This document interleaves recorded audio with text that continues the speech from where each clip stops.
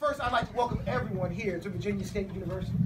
We're so happy to have everyone here. Really happy to have our governor and our Secretary of Agriculture here at the farm.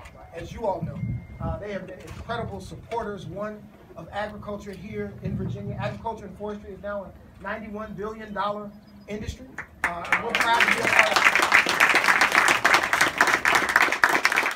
We would also, of course, like to thank them for also their support of Virginia State University. The programs that we have here at Virginia State couldn't happen without the support of the governor, without the support of the secretary, and so we're happy that they're here to show that love here at the farm.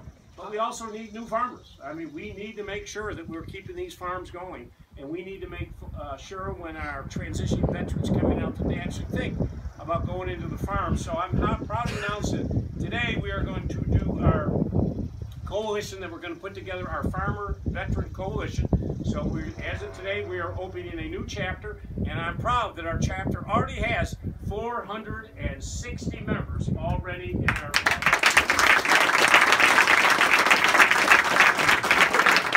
And I want to thank Colonel John Fant. Stand up, Colonel, and give him a great round of applause.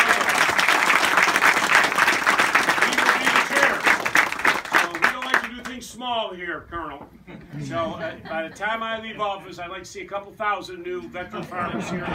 We do it. Wish, Your Excellency. All right, thank you. Let's hear it for John. Going to get us a couple thousand. I want every single grocery store in Virginia to have this sign that shows that it's locally grown, but it's also grown by vets. And just one more little thing that we can do so that people will buy.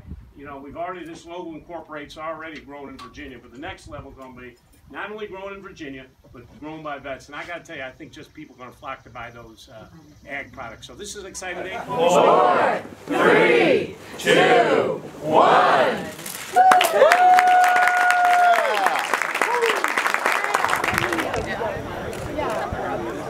Perfect. That's the shot. Great.